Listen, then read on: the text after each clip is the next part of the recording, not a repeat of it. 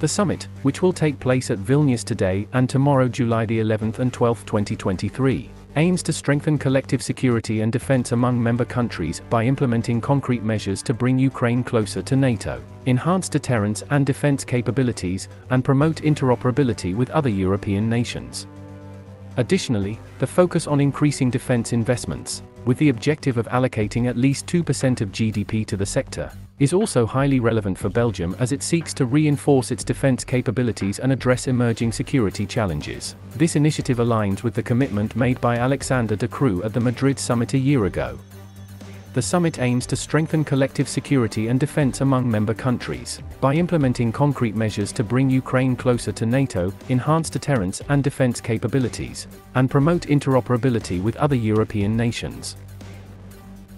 Additionally, the focus on increasing defense investments, with the objective of allocating at least 2% of GDP to the sector, is also highly relevant for Belgium, as it seeks to reinforce its defense capabilities and address emerging security challenges.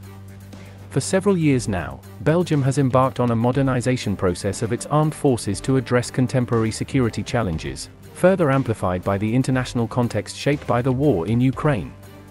Since 2014, when NATO set the goal of allocating at least 2% of GDP to defense spending, Belgium has endeavored to meet this standard. The situation in Ukraine has served as a wake-up call for many European countries, including Belgium, highlighting the importance of strengthening their military capabilities in the face of an increasingly complex and uncertain security environment. Geopolitical tensions and ongoing conflicts have underscored the need for NATO member states to allocate adequate resources to defense and security. In 2016, Belgium adopted its strategic vision for defense, which outlines military investments of €9.2 billion until 2030. However, this commitment falls short of reaching the 2% of GDP required by NATO. To address this challenge, in January 2021, Minister of Defense Ludivine de Donde established a strategic committee tasked with updating the 2016 strategic vision, and proposing a new military programming law for the years 2030 to 2040. With that purpose in mind, the CAMO, Motorized Capability, program was launched by Belgium in 2015. It is a long-term project aimed at modernizing and strengthening the capabilities of Belgium's land component within NATO. Since its inception, the CAMO program has made progress in the development and acquisition of new capabilities for Belgium's motorized brigade. The CAMO program includes the acquisition of 442 armored vehicles, including 382 Griffons and 60 Jaguars, from France. These new vehicles, equipped with advanced technologies, will provide the Belgian army with increased operational capabilities. They will also improve interoperability between Belgian and French forces, facilitating closer cooperation and joint operations.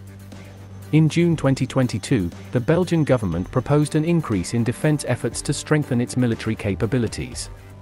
The Minister of Defense aims to allocate 1.6% of GDP to defense spending by 2030, which amounts to an additional €3 billion compared to the 2016 strategic vision. However, political debates have arisen regarding the magnitude of investments and their implications for other social and environmental areas.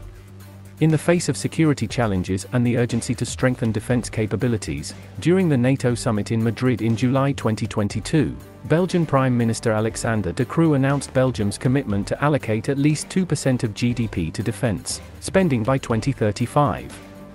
This decision aims to comply with NATO requirements and ensure the country's national security. In June 2023, the Belgian government presented a detailed defense budget plan, which outlines a gradual increase in military expenditures. The objective is to reach 1.54% of GDP by 2030 and continue to raise defense spending, until reaching 2% of GDP by 2035. These investments aim to modernize the Belgian armed forces and enhance their operational capabilities.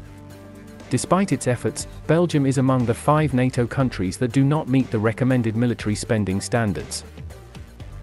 Despite the actions taken by many countries, including Poland, 390%, the United States, 390%, Greece, 301%, Estonia, 273%, Belgium is considered to be lagging behind in meeting these commitments with its 13%.